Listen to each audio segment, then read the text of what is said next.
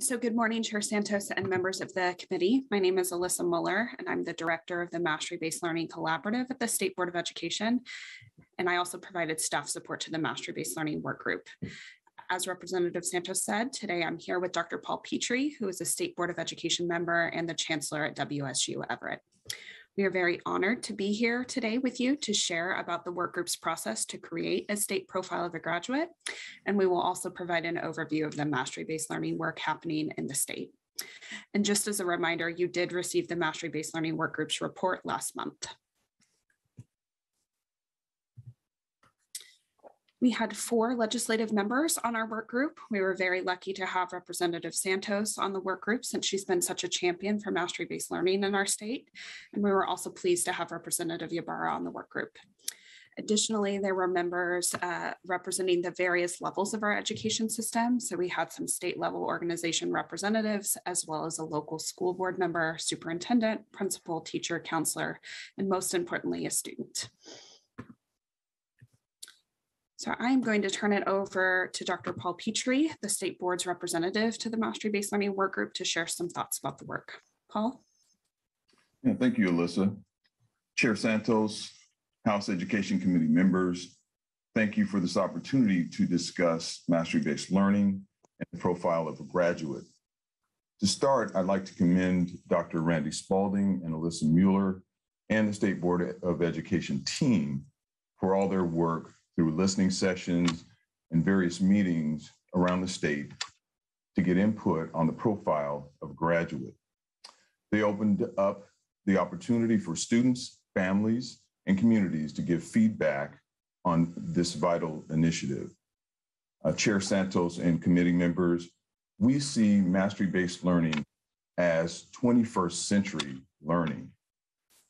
We see it as being of vital importance to the state of Washington because of its innovation and technology-based economy. Our current education model is more of an industrial era model of teaching and learning in which most aspects of learning are tied to units of time. Mastery-based learning, on the other hand, is not time-bound.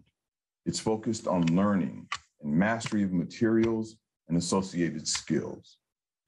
That is a significant shift from our more passive mode of learning to a more active model. Why is this important? The importance of mastery-based learning is that it empowers the learner. It empowers the learner. It embraces students as learners and honors the knowledge they bring to the classroom and the school setting. It builds on their interests and encourages them to develop projects and to solve problems.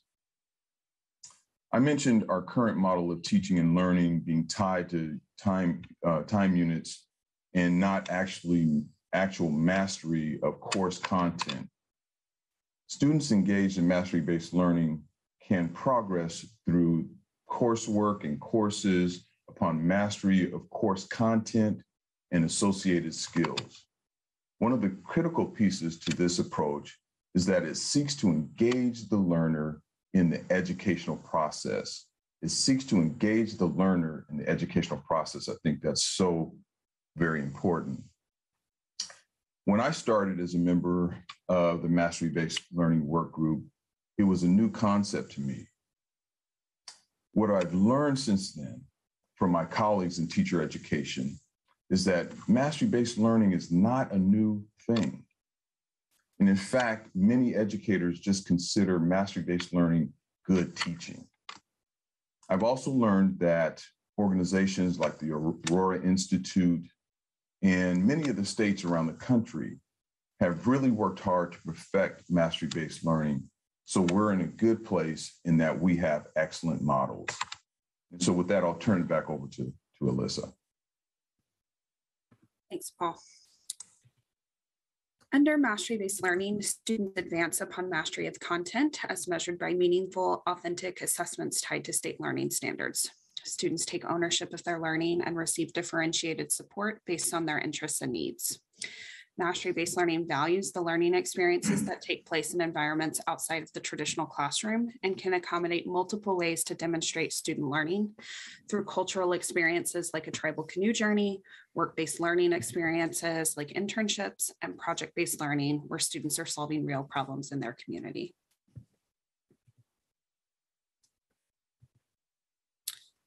Washington is taking steps to increase our capacity to move towards a more personalized learning system.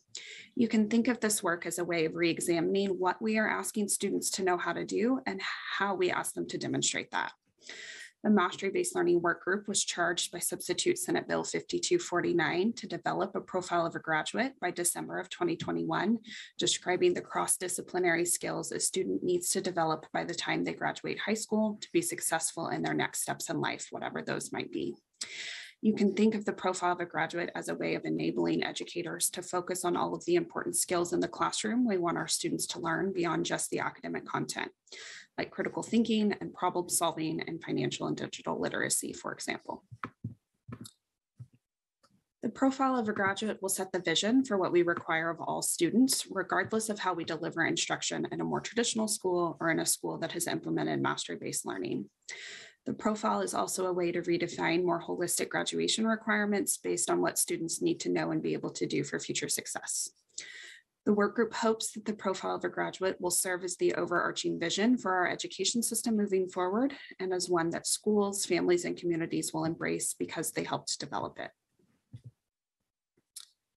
The work group wanted to make sure and provide a variety of ways for Washington residents to provide feedback to inform development of the profile. We hosted public listening sessions and also had a variety of state and local community-based organizations partner with us to host listening sessions with their stakeholders.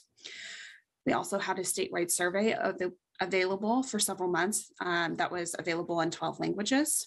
And we also had some really targeted engagement with students and families of color through the Athena Group Affinity Group sessions. We also had some ongoing conversations with a group of students known as the Root of Our Youth. The state board also hosted a few individual meetings with interested parents and students on behalf of the work group. Across all methods, the work group engaged with more than 40 organizations and over 500 people provided specific feedback to inform the profile of a graduate. While this is not an exhaustive list, these are just a few of the types of organizations that the work group has sought feedback from to inform Washington's profile of a graduate. The work group engaged with state agencies and committees, advocacy organizations, business and labor representatives, community-based organizations, higher education representatives, and student groups.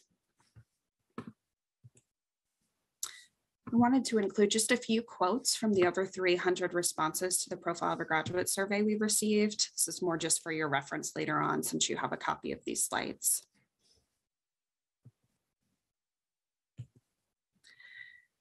So before I shared Washington's profile with you, I wanted to give you just a couple of examples of profiles from what a local district and another state have created so you can get a sense of what other local districts and states have done. On the left, you see the profile of a graduate from Snoqualmie Valley School District here in Washington. Like most districts, Snoqualmie Valley's purpose for developing the portrait is that in addition to a rigorous academic foundation and strong subject mastery that they aspire to help all of their students gain, the portrait of a graduate focus is helping the district to really focus their attention on helping students develop the personal skills and attributes they need to be successful after high school. They developed it over the course of 5 months back in 2019 with several methods of hearing from their local community during the process. They've also developed a 3-year plan to implement the portrait throughout the district and its curriculum. On the right, you see South Carolina's profile of a graduate. In South Carolina, conversations around new definitions of student success began at the local level. The profile of a graduate was adopted in 2013, and then 5 years later, South Carolina developed the competencies of the profile that you see on screen to help make the profile actionable in all schools and classrooms around the state. Each competency or interdisciplinary skill has rubrics with 6 levels that track student growth and readiness for post-secondary success. The state's Department of Education provides ongoing professional learning opportunities around the profile of a graduate and associated competencies, including a Teacher Leader Fellows Network to lead implementation in their own communities.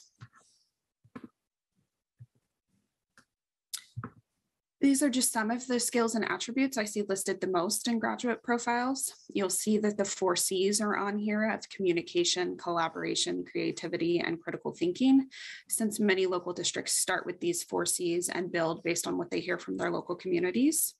I would also note that some profiles, like the state of Utah's, specifically include call outs to both academic skills as well as social and emotional skills. So this is the Washington profile of a graduate developed by the Mastery-Based Learning Work Group. This first slide of the profile shows only the larger categories of skills and attributes and how these characteristics align with the current laws around the goals for basic education and the purpose of a high school diploma. These laws already guide what students should know and be able to do by the time they graduate from high school. But the work group hopes that the profile of a graduate will really bring these laws to life and help communities understand all of the ways our education system helps develop our students as whole people beyond just their academic knowledge. So this slide shows the larger categories of skills, as well as how the work group has grouped the subcategories of skills under each larger umbrella category. We've received really positive feedback on the profile of a graduate from stakeholders so far. So I'll pause just for a moment for you to kind of glance through the skills we've included.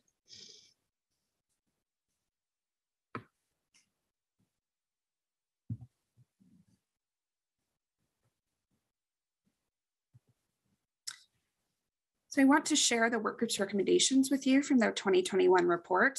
This first set of recommendations are around the profile of a graduate implementation. The work group understands that it's going to take districts some time to align their work to the vision that's laid out in the profile of a graduate.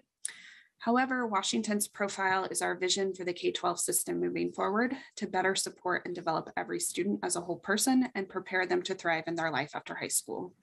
So districts are strongly encouraged to begin a process to align their priorities to the profile of a graduate vision and goals. We do not believe that implementation of the profile of a graduate should be just one more thing that school districts are taking on in the midst of continuing to respond to the coronavirus pandemic. Rather, the profile of a graduate should really serve as the North Star for a school district to help them design educational experiences that will support every student in attaining the skills they will need in their journey after high school for success in post-secondary education, careers, citizenship, and lifelong learning. Each school district will be able to locally determine how to adapt their instruction to focus on developing these skills, as well as assess how students demonstrate they have gained foundational competency in each skill. One of the things the work group recommended is that a group of educators, community members, and business representatives be convened to develop some sample rubrics and other tools that districts could adapt to their local context to ease their implementation. These should provide real-life examples for how schools can actualize the profile of a graduate in kindergarten, first grade, and throughout the K-12 system. We believe providing these examples and sample tools will be crucial to making the profile actionable for all schools and to our effort to use the profile of a graduate to reimagine our education system. At the student level, the High School and Beyond plan will be invaluable as a tool for helping each student track their growth and the profile of a graduate characteristics and focus on what skills they need to develop for their personal goals for after high school. In order for the High School and Beyond plan to fully support student learning and the profile of a graduate, the work group recommends additional work happen at the state level to make the High School and Beyond plan more uniform and equitable for students. The work group also recommends that the State Board of Education formally adopt the profile of a graduate and review the profile every 10 years through a stakeholder engagement process to ensure that the skills outlined in the profile are still the top needs of the state according to all K-12 stakeholders. Shifting to the recommendations in the report around mastery-based learning, the 2021 report also builds on the 2020 report that explains in more depth how successful mastery-based learning implementation will require a variety of policy changes and other supports. For example, the need for extensive professional learning for educators to make the shift successfully to mastery-based learning. The legislature was very generous in providing some funding for the State Board of Education to provide grants to schools around implementation for mastery-based learning. So while the State Board of Education is seeking private funding to extend this effort, the State Board will also likely have continued requests for ongoing funding from the legislature as we are able to demonstrate the efficacy of the program. The work group is also recommending that a standardized state format for a mastery high school transcript be developed. We want to balance the concerns regarding capacity of our higher education partners to evaluate mastery transcripts with the desire of mastery-based learning schools to move towards more equitable grading practices. So we recommend a phase-in period for the adoption of a mastery transcript determined by the State Board of Education in consultation with higher education partners and other stakeholders. Finally, the work group also provided some recommendations to the State Board of Education for the board to consider during their work over the next year to develop recommendations to align graduation requirements to the profile of a graduate, including that students need to have graduation pathways that allow them to demonstrate in authentic ways what they are learning. Results of the State Board of Education's recent research on graduation pathways show that students, families, and educators agree that there is a need for additional pathway options that provide students with more opportunities for mastery-based learning. Students in particular have expressed a high interest for adding a mastery-based learning pathway. The work group also recommended that the State Board consider the need for creating large categories of interdisciplinary learning standards to better support mastery-based learning, and that we explore developing a crosswalk between learning standards, subject area and credit requirements, and the competencies based on the profile to help explain what skills we expect students to gain from each of these subject area requirements laid out in our graduation requirements. So I want to shift gears just a little bit and talk about the grant project I mentioned earlier. The Mastery-Based Learning Collaborative was created as a result of the Mastery-Based Learning Workgroup's recommendations, as well as Washington's biennial budget, generously including funding for implementation of Mastery-Based Learning and school district demonstration sites. The Mastery-Based Learning Collaborative will offer professional learning to educators and support schools in implementing Mastery-Based Learning through an equity lens. Grant awardees will participate in the collaborative to share effective practices for implementing mastery-based learning. And the project's overarching goal is to inform future policy by helping decision makers better understand what quality mastery-based learning looks like, how long it takes to implement, and what resources are necessary. Under the leadership of the State Board of Education and with executives partnership from our partner agencies, the Office of Superintendent of Public Instruction and the Professional Educator Standards Board, the project will involve a statewide effort, including personnel at state agencies, educational service districts, community-based partners, educator preparation programs, and participating schools. We've also created the Collaborative Consulting Group as a way to expand the breadth of expertise available to the Mastery-Based Learning Collaborative and to act as a sounding board as we implement Mastery-Based Learning across the state. Members represent the K-12 system, higher education, industry, and community-based organizations. And we are very glad to have Representative Ybarra as a member of that informal advisory group. The Mastery-Based Learning Collaborative also includes 3 other key groups: the participating schools, which I'll talk about some more on the next slide. The several other groups include the Aurora Institute, which we've hired to be the independent evaluator for the project. They are the premier mastery-based learning organization in the country, and their work includes policy development and technical assistance, knowledge sharing from research, evaluation, and practice, and field building. We are also in the middle of selecting a professional learning provider through a competitive request for proposals process. We are very excited that we have 18 schools who were selected to be part of our founding cohort for this grant project, a few of which have begun implementing mastery-based learning already, but the majority of which are schools that are new to mastery-based learning. We envision that spring of 2022 will be a planning period and that the next 2 school years will be professional learning years. Educators will begin implementing their professional learning during the 2022 to 2023 school year while they learn, and they will more completely implement mastery-based learning in their classrooms by the end of the 2023 to 2024 school year. We know that full implementation for an entire school building may take 6 to 8 years or more. So our goal is simply for full building implementation to really begin in earnest by the end of the grant project. Schools already at full building implementation when they began will have enhanced their implementation and really focused on sharing knowledge and resources with the schools newer to mastery-based learning. We've had initial meetings with our schools in preparation for them to start work extensively later this month. And all of our schools are really committed to using mastery-based learning as a strategy to close both the opportunity and resulting achievement gaps. We've also heard a need from our schools around specific professional learning for culturally responsive sustaining education practices. So our professional learning provider will be providing specific professional learning around culturally responsive sustaining education, and specifically how to integrate these practices intentionally into mastery-based learning.